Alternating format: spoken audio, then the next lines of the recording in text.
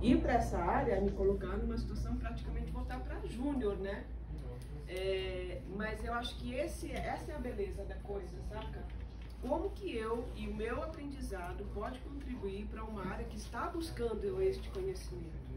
Então eu aprendo um pouco, o lado de lá aprende um pouco, e eu acho que quem ganha é a empresa. Mais uma coisa que é legal você e também todo mundo tem em mente é que esse tipo de situação não é um pouco, é preciosíssima, porque o RH, como vocês falaram, a gente tem vieses, a gente tem alguém que vem de fora, com pouco conhecimento, vai ser talvez aquela pessoa que vai ajudar a fazer a transformação que precisa. As perguntas que você vai fazer, as dúvidas que você vai ter e o pessoal vai ter que responder é o que vai ajudar a fazer a roda girar.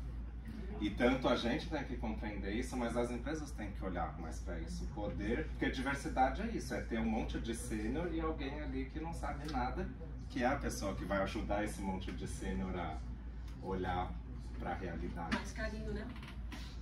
By asking a different question. Yeah, exactly. Very good.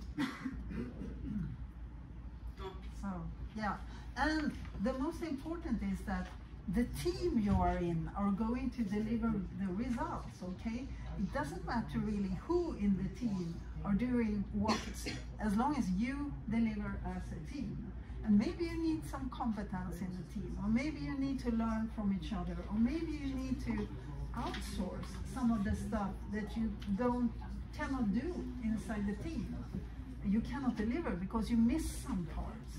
Then you can solve that in different ways, right? You can outsource, you can bring in expertise for that particular area, or if it's a boring administrative task that nobody wants to do or deal with, then you need to solve that too, because you're self-organized, right?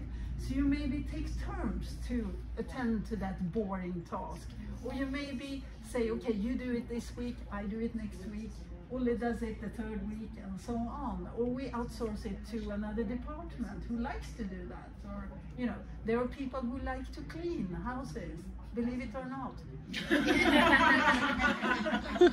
I hate it, but somebody likes what I hate.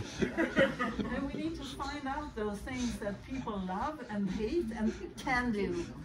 I mean, I can do this, but I hate to do that, and I love to do this. Okay, so that we move people more into the things they love doing and less into the things that they hate doing.